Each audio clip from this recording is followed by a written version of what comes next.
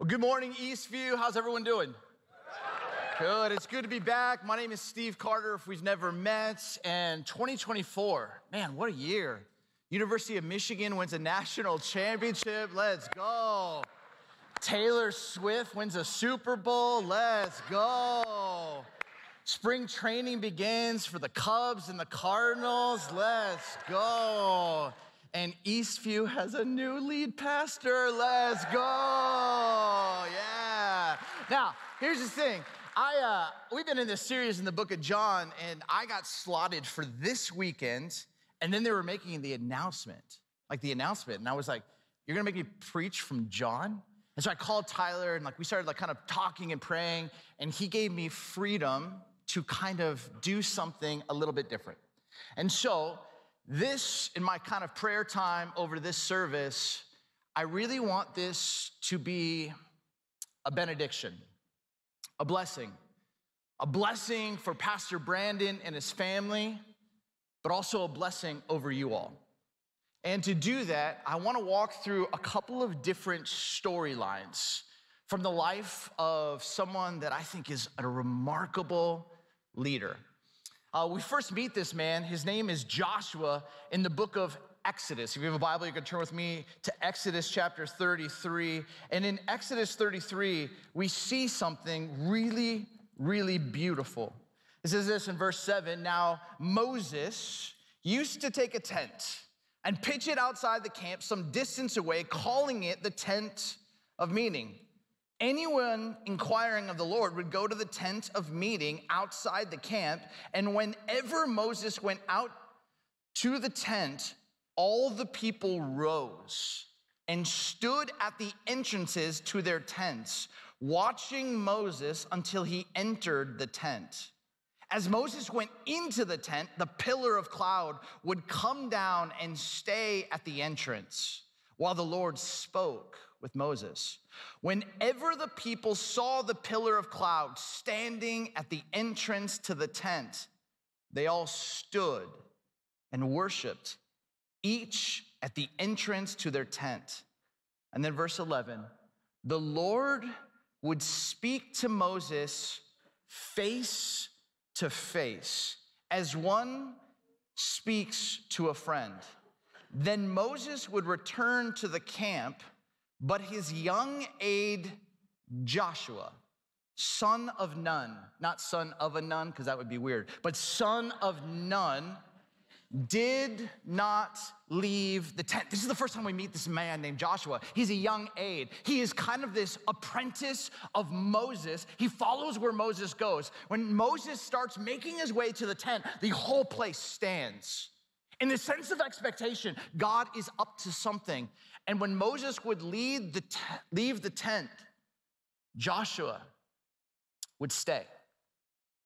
Because he saw the way that which God would speak to Moses, and he longed for that. Have you ever had that moment when you saw the way that someone could just worship?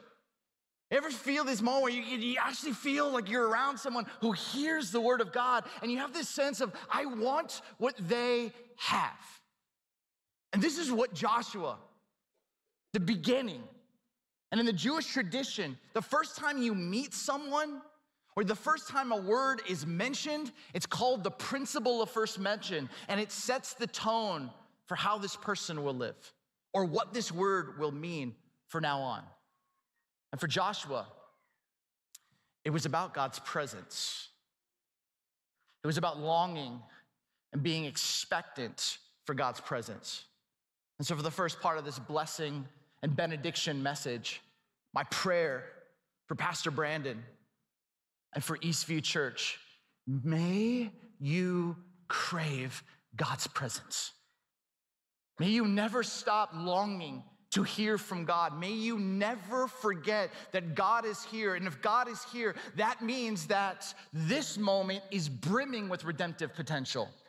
That the God of all creation wants to connect with you. But that's just the first time we meet Joshua. The next time we meet Joshua, we begin to see a story. Now, the Hebrew nation had been living in slavery.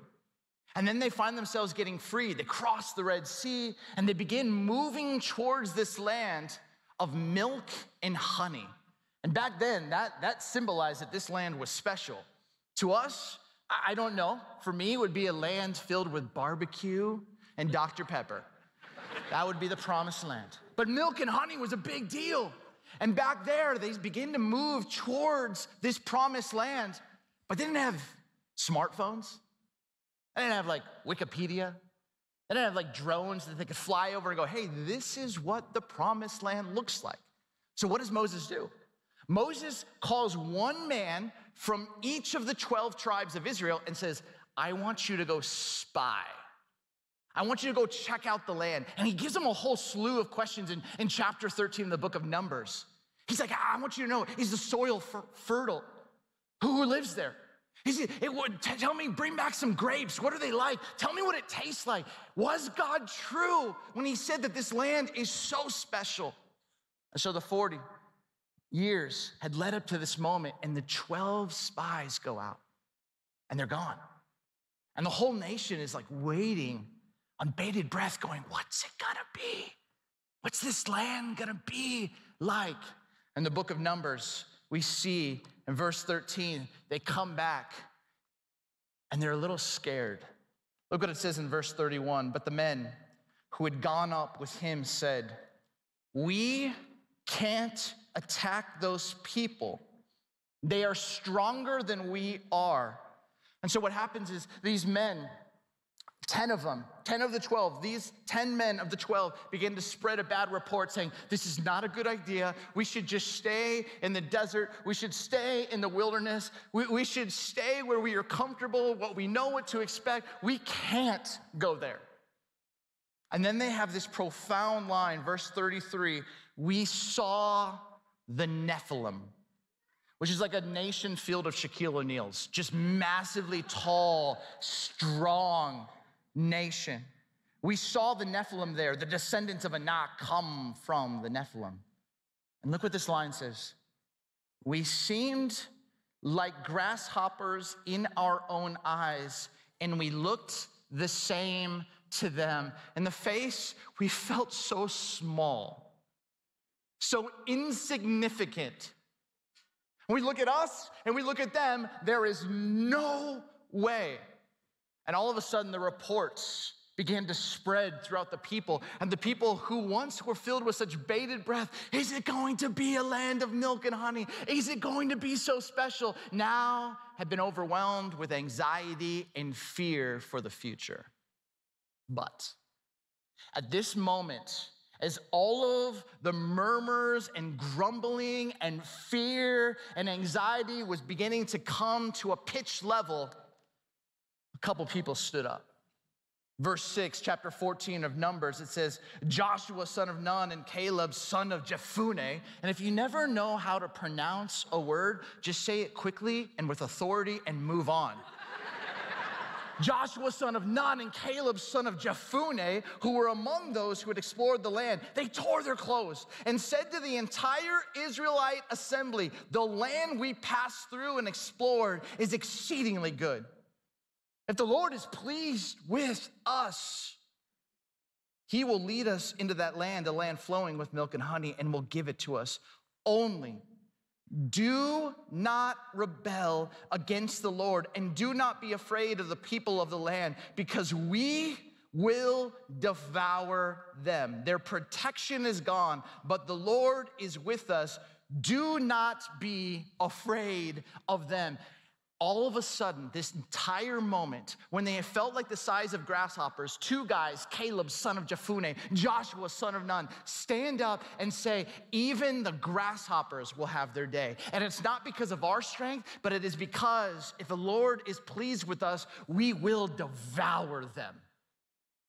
And the whole nation responds in verse 10 by wanting to stone them.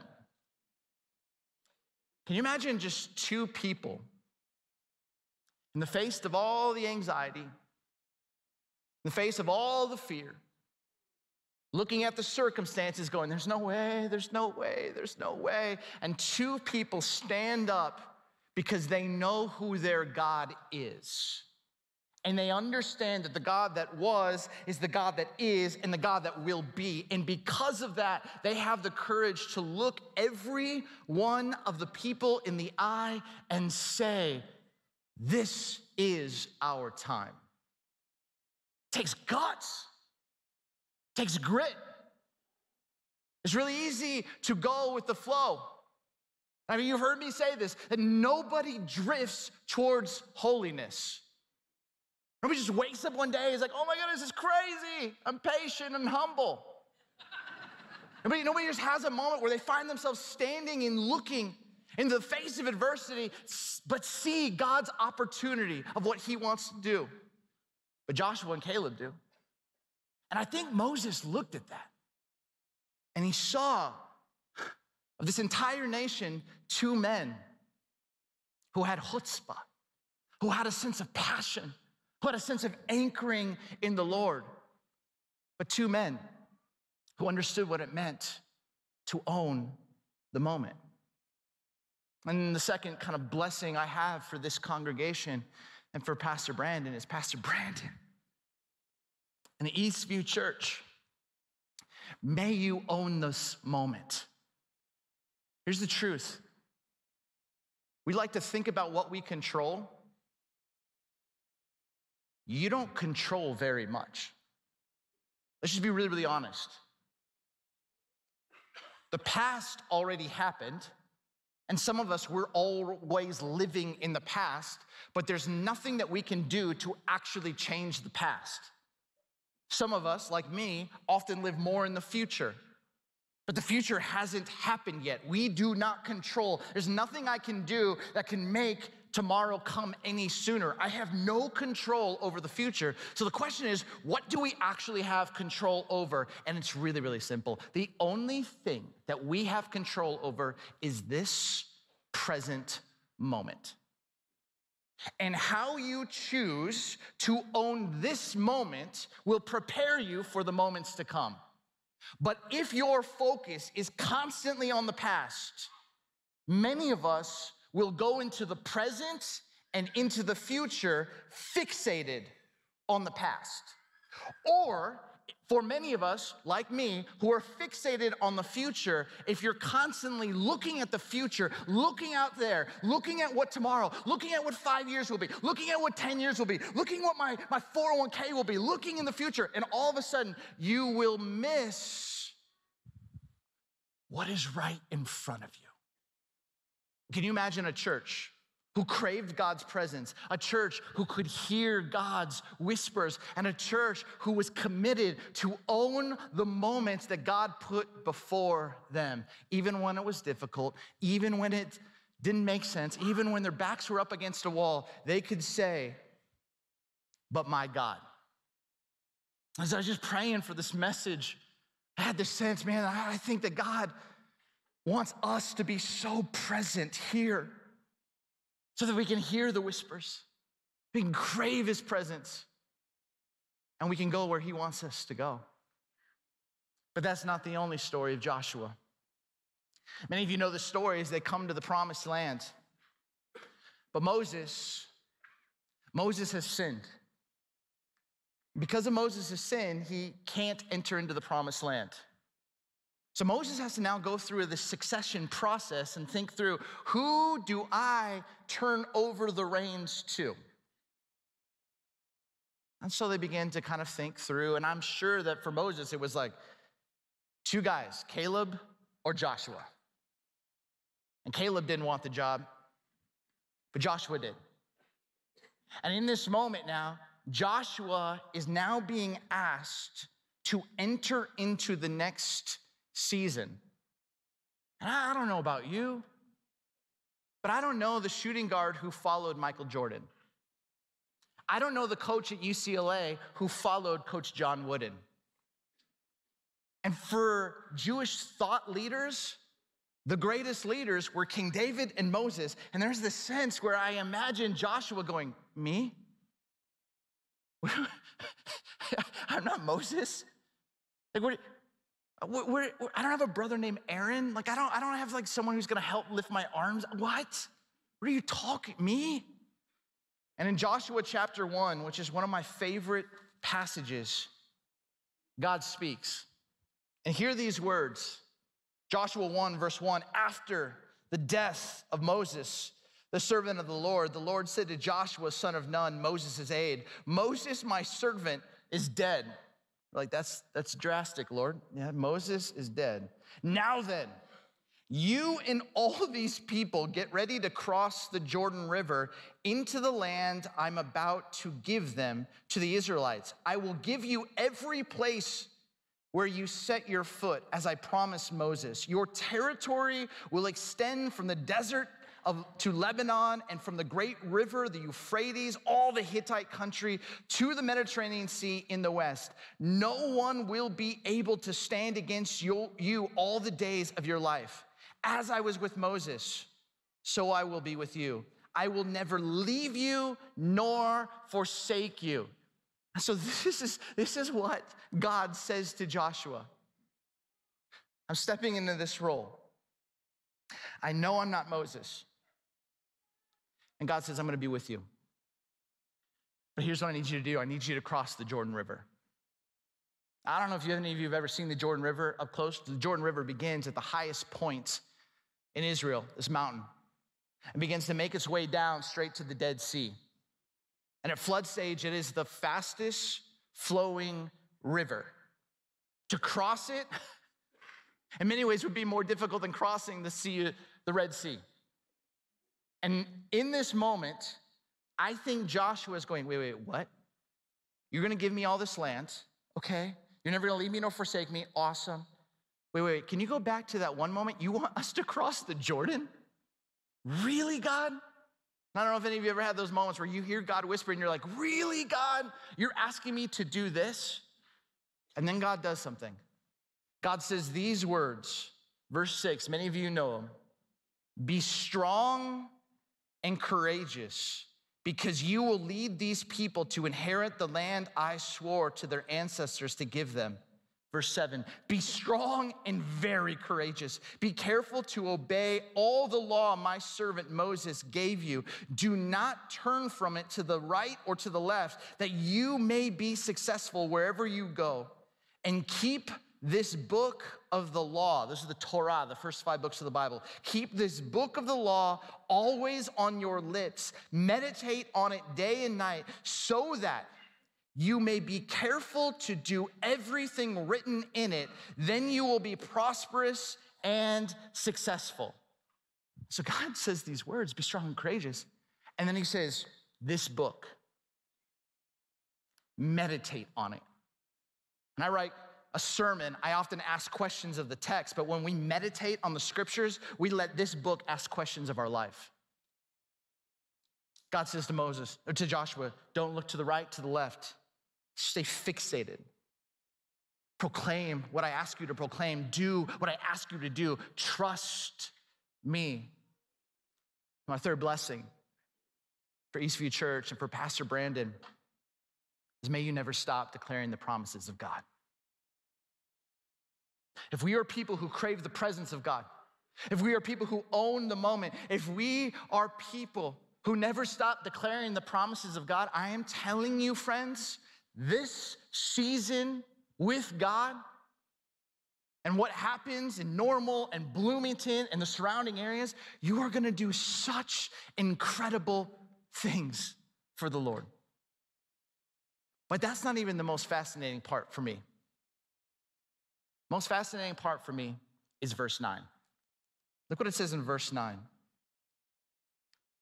Have I not commanded you? Be strong and courageous. Do not be afraid.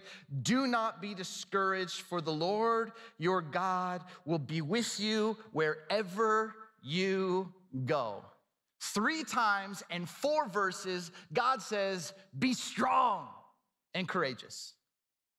Be strong and very courageous. Have I not commanded you? Verse 9, do not be afraid. Do not be discouraged. Be strong and courageous.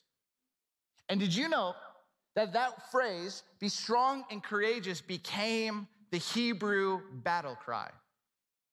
And at every moment when the Hebrew nation would go into battle, they would sing this phrase. And this phrase was simply in Hebrew, be strong and courageous, rock, shazak, rock, shazak. And this is what this nation would do.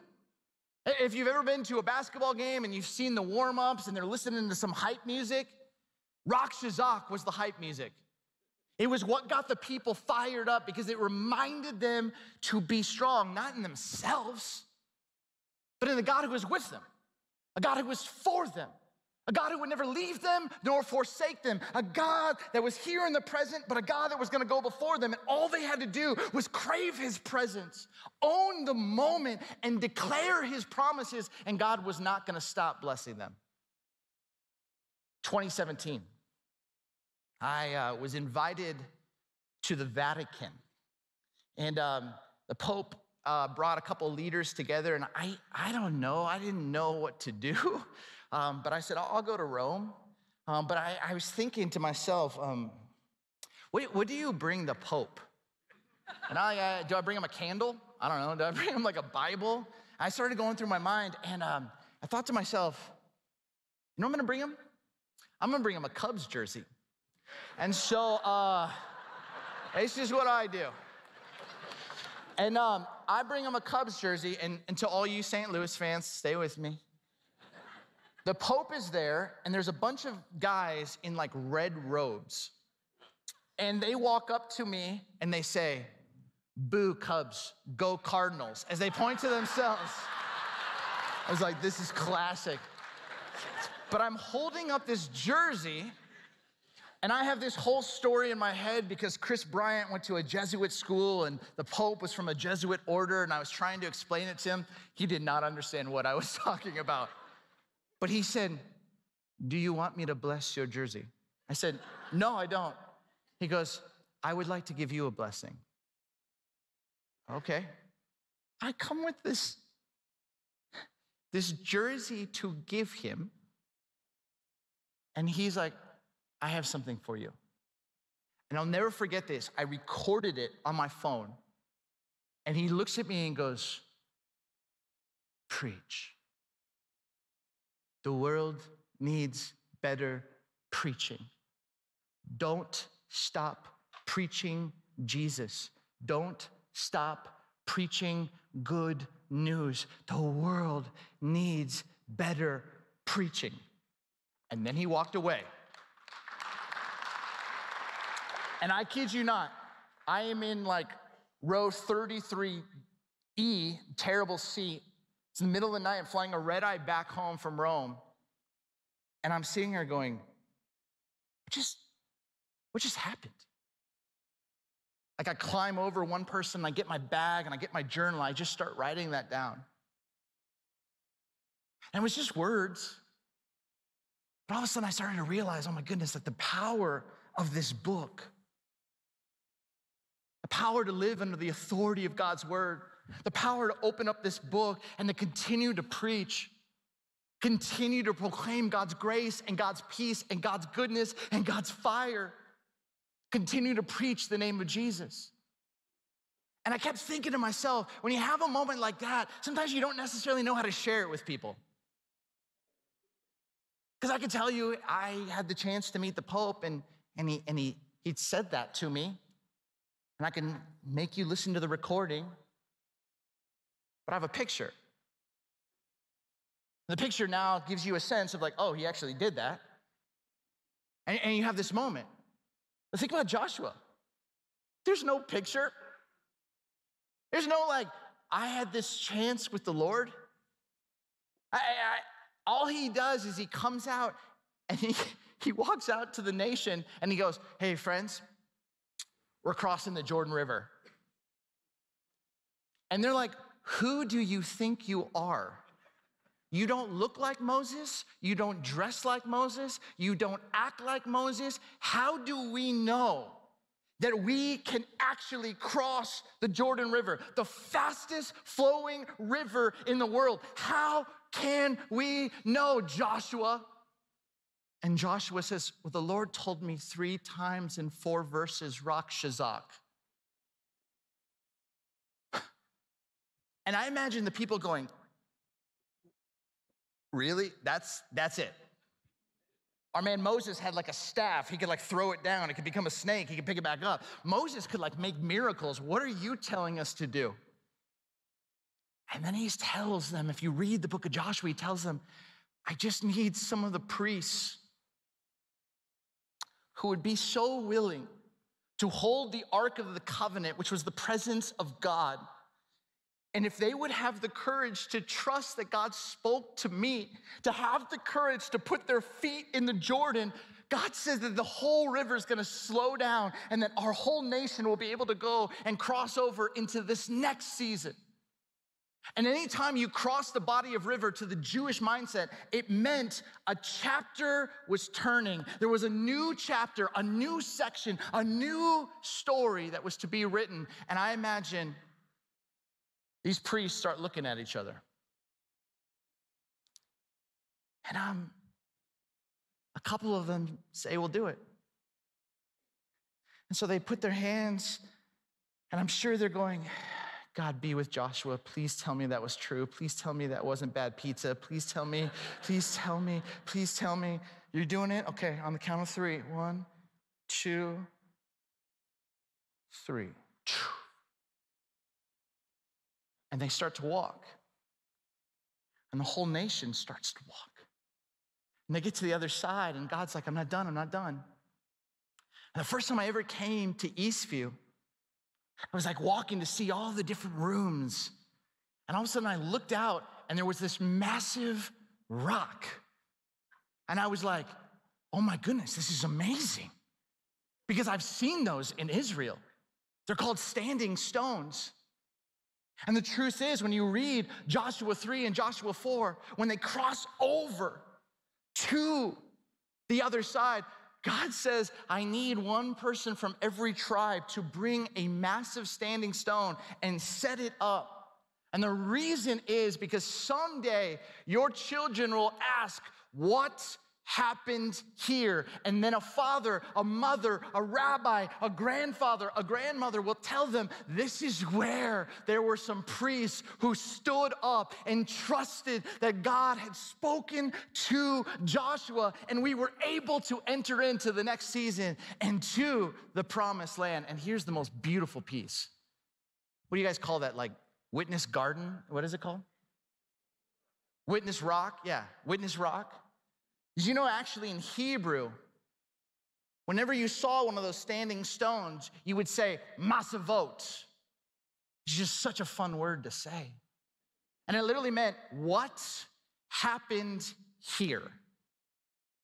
And the idea was when you saw a standing stone, Masavot. What happened here? The father, the mother, the rabbi, the grandfather, the grandmother, they would tell the story of God's faithfulness. And friends, I think we are on the precipice of the Jordan right now. And every time I've come here, majority of times I made you do some random things. And this might fail and I'll never be invited back. It's okay. But as I was praying,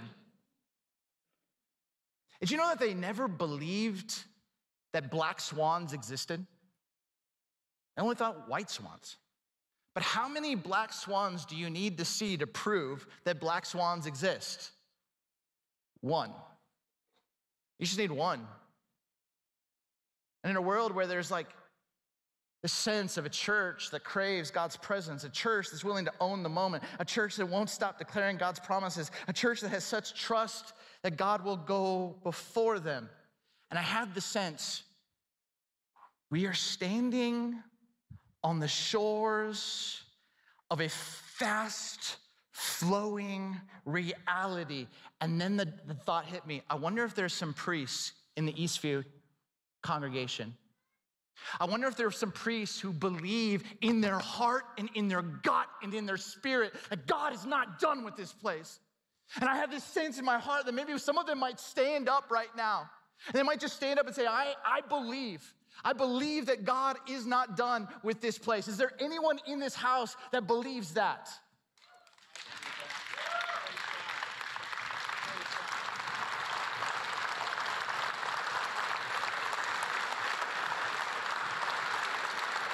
Oh, you don't even know. Don't sit down. Stay standing. You don't even know what you got yourself into right now.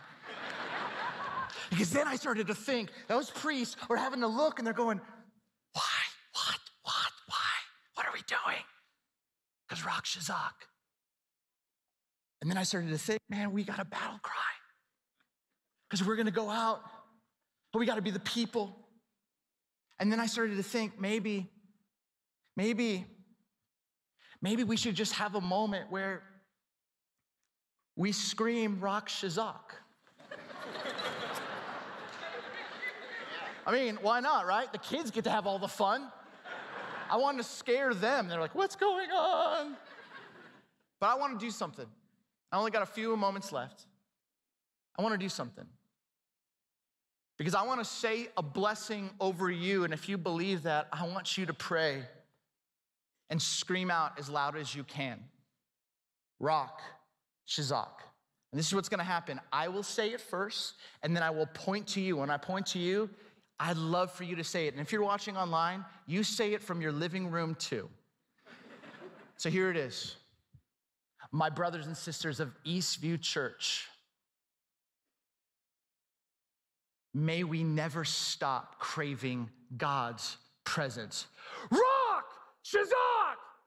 Rock Shazak! My friends of Eastview Church, may we own this moment. Rock Shazak!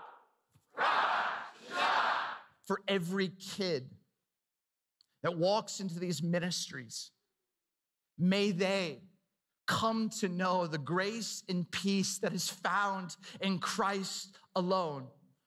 Rock Shazak! Rock Shazak! May you, Eastview Church, may we never stop declaring God's promises. Rock Shazak! Rock Shazak! And may there be more baptisms. May heaven get bigger.